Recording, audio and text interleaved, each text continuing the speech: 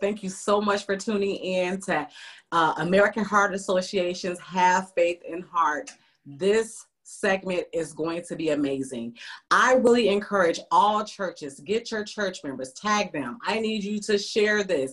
You want to get this information to your people because I promise you it would change their lives in the natural. So we know about the spiritual, but we need to really equip our people to be able to live life full and healthy. So I want you to stop what you're doing. I want you to call somebody, text somebody, tag somebody, share this with somebody. But you want to tune in to the American Heart Association. Have faith in heart.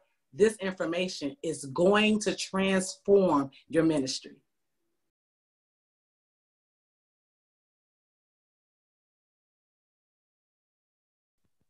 Hello, everyone. Welcome to the Have Faith in Heart panel discussion webinar. I'm Jean Lesarge-Bono, and I'm the Executive Director for the American Heart Association in West Michigan. We're excited to host a panel discussion today about the power of the faith-based community, in particular the African American churches, on driving improved health through our most vulnerable communities. I'd like to thank our sponsor for the Have Faith in Heart program since 2017, Mercy Health. Without your sponsorship, we really wouldn't be able to do such critical programs as what we're doing. The American Heart Association is deeply concerned about the public health crisis that's facing our country right now. And our top priority regarding the coronavirus or COVID-19 is the health and well-being of all individuals and their families today, in the future, and beyond. This virus is impacting everyone, regardless of race, religion, age, and gender. And now the recent focus on racism and discrimination in the United States is demanding a frontline focus on the health disparities that impact people of color. With two public health threats ongoing, the coronavirus and then the impact of systemic racism, we're continuing our mission-critical work in these challenging times, which is why I think this discussion today is so powerful. I'm excited to welcome Beverly Austin, the co-pastor for Bethel Empowerment Church and a board member for the West Michigan AHA board. India Mans, a community leader and also a board member for the West Michigan American Heart Association board. She's also the chair for the Have Faith in Heart First Ladies Committee. Dr. Karen Kennedy, she's a family physician and regional medical director with Mercy Health. And Jocelyn Farmer, our Health Equity Manager, Diversity and Equity Marketing for the American Heart Association, an active church member, and our MC for today's panel discussion. I'm going to kick off with a brief statement from Nancy Brown, American Heart Association CEO, and then Chairman of the American Heart Association National Board, Bertram L. Scott. Like you, I am heartbroken by the tragedies that have taken place across our country. The memories of George Floyd, Breonna Taylor, Ahmaud Arbery, and far too many others remain with us, and our hearts go out to everyone, everywhere who is grieving and searching for justice. The American Heart Association denounces senseless acts of racial violence against individuals and unnecessary violence in our communities. As a nonprofit healthcare organization, we are taking a stand on social justice issues because it's the right thing to do and because there is scientific evidence supporting the link between social justice and health equity. Racial disparities in heart disease, stroke, and other chronic conditions exist and are well documented. African Americans are also more likely to be uninsured. There is also scientific evidence that African Americans' physical and mental health is negatively impacted by the inequities that exist. Add this to the fact that in the midst of a global pandemic and given barriers to health that exist, African Americans and other people of color are disproportionately impacted by COVID-19. The American Heart Association has championed health equity for all people for nearly a century, and we are more determined than ever to eliminate racial and class disparities. We will redouble our commitment to overcoming barriers to health and to addressing social inequalities. We must stand together as a relentless force for a world of longer, healthier lives. That is our mission, our contribution to a more equitable society. People are counting on us like never before. We will listen. We will drive change. We will be relentless. Thank you for your support, and thank you for listening.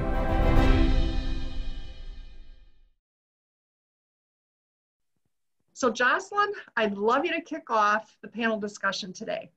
Thank you, Jean, and good morning, everyone. Truly, I'm excited to be here today with the American Heart Association staff, but of course, our esteemed panelists as well. And I had the opportunity of being your MC and talking to you a little bit more about those social determinants of health. Beverly, the title of our wonderful seminar is The Power of the Churches to Build Healthier Lives. Can you tell us why the churches are so important and a trusted source in invested in building healthier lives, not only for their members, but the community at large? But I just want to say this is really a great opportunity also. I love everything that the American Heart Association is doing for the community. So thank you for having me. But the church is the hub for the community. And it's one of the greatest places. I remember back in the day, the church is where they did everything. They went to the church for health, for politics, for social justice, for everything.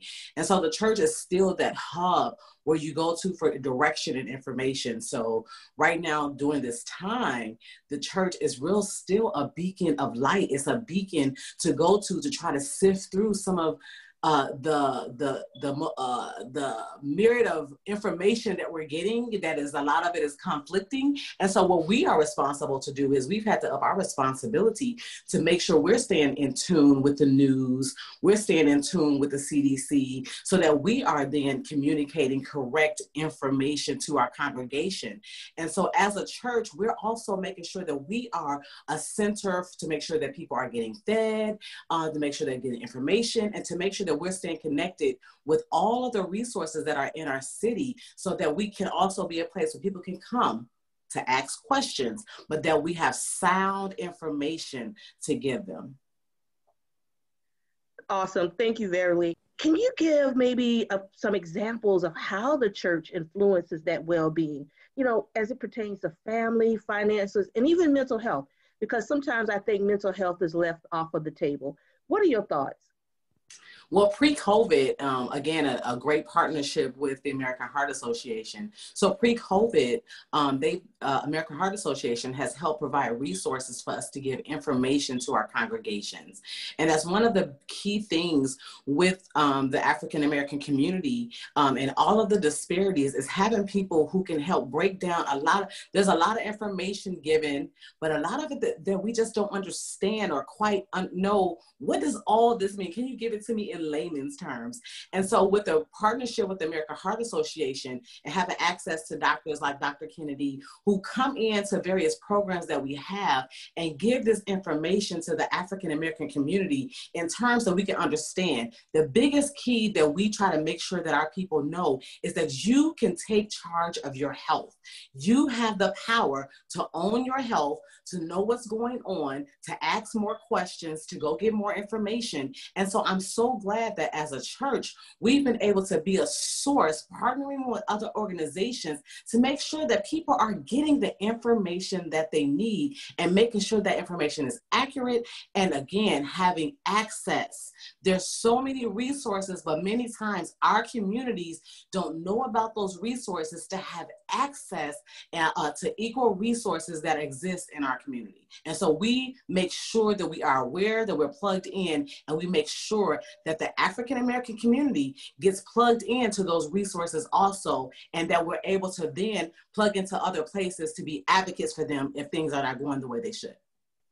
Absolutely. Once again, thank you, Beverly. We appreciate the work that you do and also the passion that you have. I can definitely see the passion. So thank you. I'm going to move on to our next panelist, but Beverly, I will reserve the right to possibly come back and ask you another question. Thank you again. So our next panelist is India. So India, you have been very passionate about closing the gaps and disparities of Health as both a board member and a community leader. So thank you for your service as our board member. What do you feel is so important to drive health messaging through the churches right now during this COVID pandemic?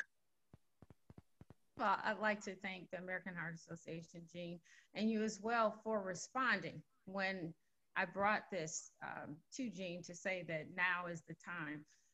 With COVID ravaging our community as it has in the spring, winter, spring, however you want to call it, there's anticipation that it will come back. Although it has not technically left, there is concern about the rate in which it will come back in the fall. So that puts us back as target number one. And so right now with the warmer weather and a few months before technically flu season starts, which they say technically flu season starts in October, there is time to get out to walk, to do diet changes, to make small changes that may impact what happens in the fall. So to bring some of those numbers down, be it high blood pressure, if you're teetering on diabetes or different things like that, that would make you more prone to the COVID. I think it's very important to take time now to try to work on those things, to boost the immune system, whatever can be done. And I'm sure Dr. Kennedy can speak more to that, but we only have a few months. And I think it's very imperative that we take whatever action we can at this time to increase a better outcome for this next go round. Thank you, India. And certainly your points are well received from a community perspective, but also from an AHA perspective as well. We know also that some of our community members are actually afraid, even if they are experiencing the warning signs of heart disease and stroke. And I won't steal Dr. Kennedy's thunder, but they are afraid to even go to an emergency room because of the coronavirus as well. So another quick question for you, India. I learned this morning that you play a very pivotal role in the local market and the First Lady's initiative as it pertains to Have Faith and Heart. So can you share with us, not even before the pandemic, but during the pandemic, how important is it for the First Ladies to be involved? How do they make that difference? Well, I think that when there is crisis or when there is concern, it often goes through our churches. We take that to the pastor, we take it to the First Lady, we take our concerns because we consider the information coming from the church a reliable source. So with some of the history of things that has happened in the medical field and some of the distrust that African Americans have with the medical field, coming through, pushing that information through the church, it's coming from a reliable source. And I believe that people are more likely to hear it and to take action on it.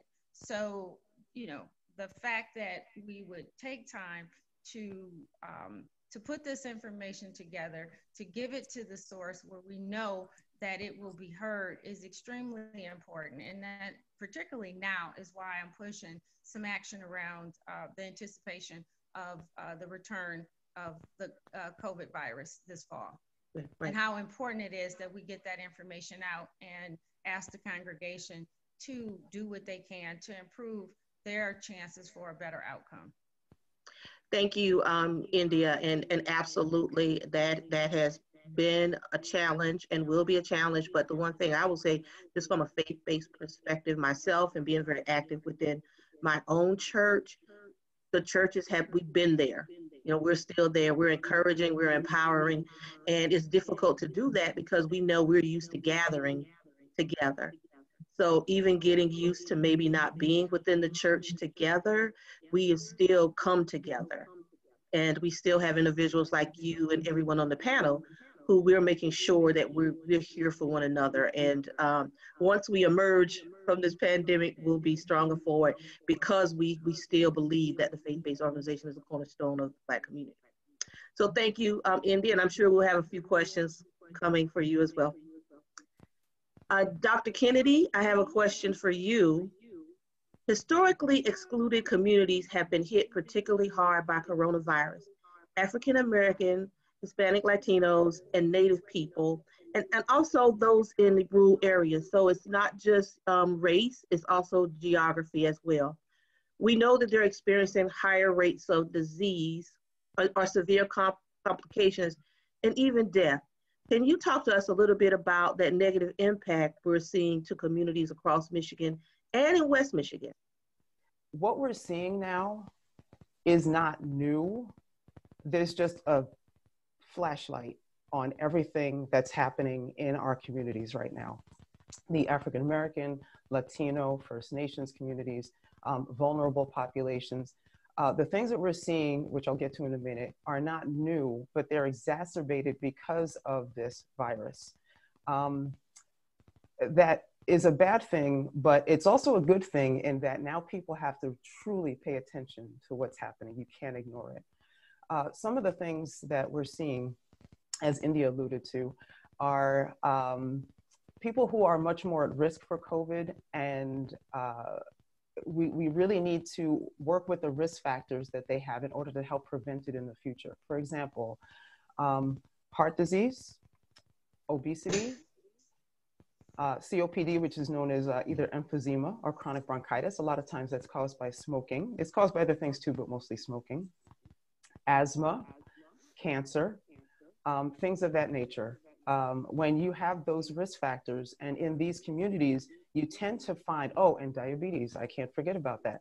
When you find these disease states in higher numbers in these communities, those communities are going to be much more at risk of COVID. In Michigan, at one point, I think it's still the same, about 30% of the positives of COVIDs were Latino, and about 40% across the state were African American. Now, if we were 40% an African American state, maybe that would make sense. But we make up maybe 15% of the state, so why are 40% of us being hit? And I can go on with the numbers, but this is why in our medical community, we're trying to focus on those risk factors to help and decrease the risk of COVID. Even if COVID never happened, we'd be working on it, but we need to focus on it even more now. And we can't do it alone. So I'm glad to see that we're working with the church community as usual, and with community leaders and the American Heart Association to try and do this. It's impossible to do just as a medical community because we're not always a trusted voice. Sometimes we are, but you guys are even much more so. So I'm glad that we're talking about this today. So, Dr. Kennedy, thank you so much for giving us that medical background, because once again, we know that so many of the vulnerable communities are being affected disproportionately. So, my next question for you is the American Heart Association. We're advocating for a program called our Life Simple 7, which addresses those risk factors for heart disease and stroke, like high blood pressure, cholesterol, healthy eating, all the the usual suspects, right? So, do you feel that those same values hold true? Should we still be addressing those Life Simple 7? Should we be adding something? How can we prioritize that? Oh, I love Life Simple 7. They are so simple in nature, but many people may not necessarily find it simple to do. So through forums such as this, hopefully it'll be a little bit easier. But yes, it definitely holds true during this COVID season. So for example, starting off with the 7, if you do smoke, I don't think there's anyone walking the planet that doesn't know that stopping smoking can help and decrease your risk for lung cancer, oral cancers, meaning mouth cancers, heart disease, and other things as well. So stopping smoking can decrease your risk of respiratory type illnesses. And COVID does hit the respiratory, the lungs, even so much more in these patients than others. So stopping smoking would be awesome. Eating better. So everyone says to eat better, but what does that really mean? That's something I could go on all day about too. But one big thing I'm working on with my patients is maybe decreasing the amount of white starchy foods that you eat, for example. White bread, white rice, white potatoes, French fries. And I know I'm killing everyone by saying all this, but these are the things that can put you more at risk for diabetes, heart disease, You gain weight easier this way. Try replacing some of those foods with vegetables and other healthier foods. Try to avoid pop and drink more water or other things that don't have as much sugar. Get active. A lot of times people don't know what that means, but getting active means, according to the Centers of Disease Control, the CDC, about 30 minutes every other day of something that gets the heart rate up to the point where you're kind of breathy if you had to talk to someone.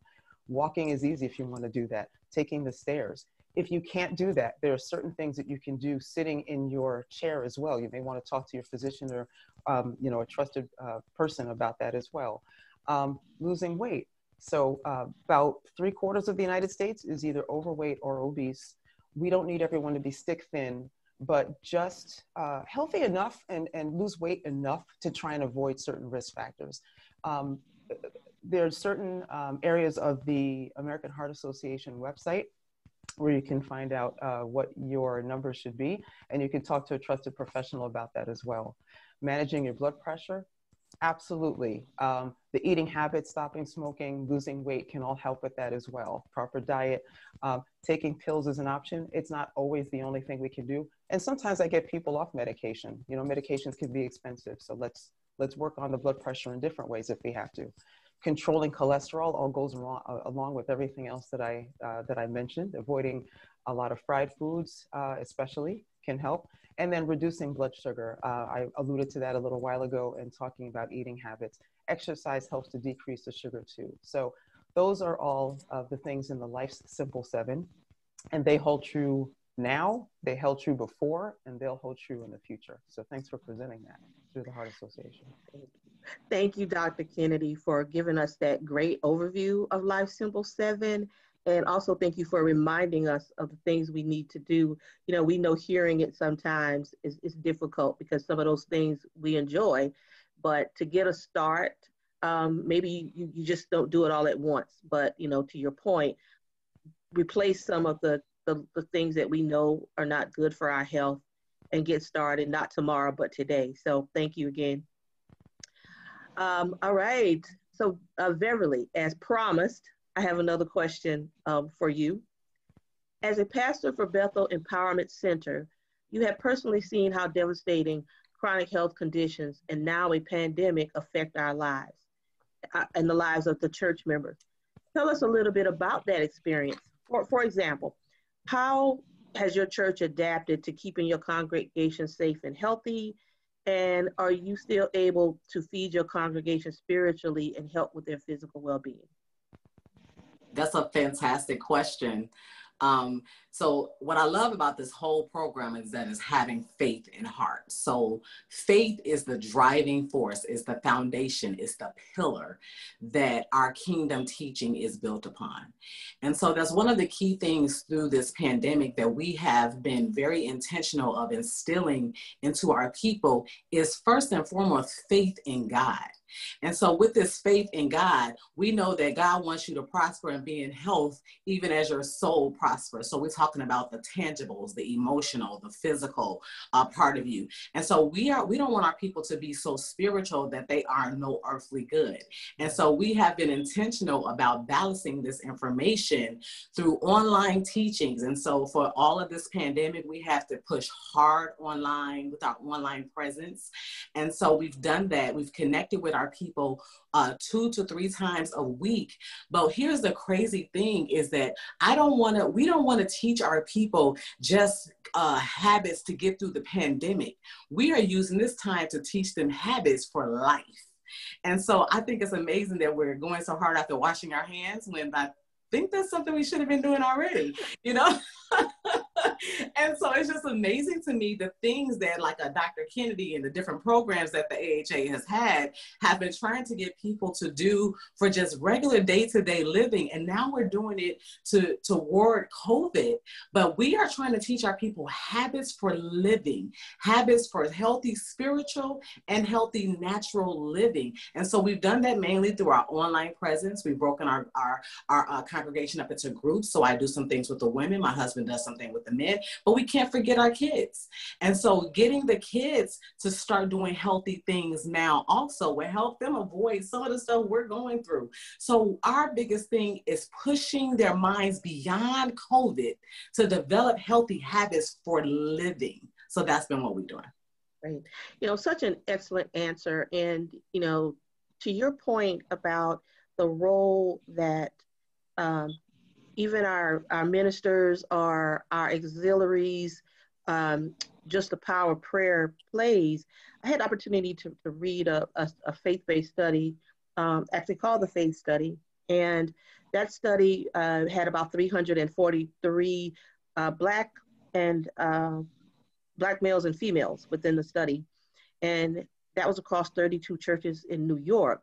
And as a result, they did see a drop in systolic pressure, which we know that definitely came about because of healthy behaviors.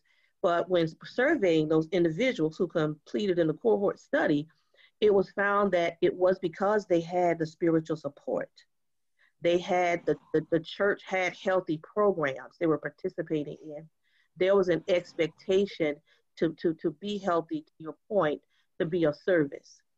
And that rings true, that being of service, we will need you in the service after the pandemic. Because we're going to say after, we're going to believe in that. That's that faith you talked about, right? So yeah. Thank you for sharing, you know, that great answer to those two questions. Thank you so much for joining us for the first segment of our discussion on the power of the churches to impact our community's health. I'd like to thank Beverly Austin, India Manns, Dr. Karen Kennedy, and Jocelyn Farmer for leading this amazing discussion today.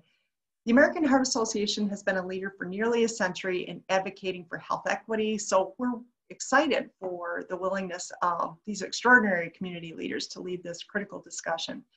We'll continue this discussion in segment 2 with more dialogue around social determinants of health, the upcoming flu season, and the mental health and well-being of our underserved communities. We hope you join us for segment 2. Thanks so much again. Take care and be well.